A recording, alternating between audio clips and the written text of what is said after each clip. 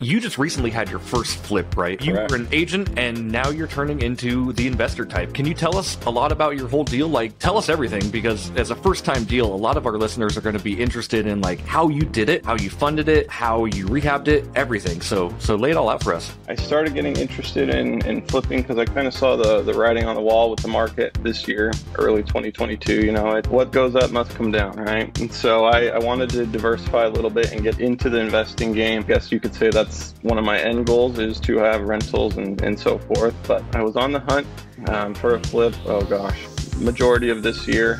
You know, I had missed a couple opportunities, but you know what they say, there's always another one. Absolutely. And so I came across this one. This one was actually on the market. It was listed on the MLS. At the time, I thought it was a great deal, but you know, you don't know what you don't know until you do something, right? And so I made an offer on the property and we got it accepted. Pretty good terms, or what I thought were good terms at the time. $215 purchase price. The rehab we were planning was about $30,000, and our resale value was in the 320s to 350 range. And the market was okay. It was coming down, but I obviously wasn't expecting it to come down as much. But you know, we jumped into it. We sent it anyways, because there's no better teacher than just jumping right in and doing it.